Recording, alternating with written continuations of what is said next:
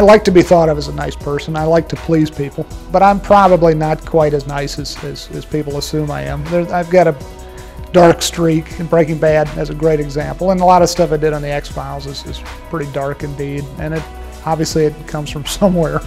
I find is to be able to exercise it onto the page. There's a wonderful quote by one of the great French authors, and I can never think of who said it. It's something along the lines of, be orderly in your life so that you may be, violent and chaotic in your writing, or something like that. It just, live your life in an orderly fashion and put all the craziness on the page. I suppose that if I did not do this job, I would be less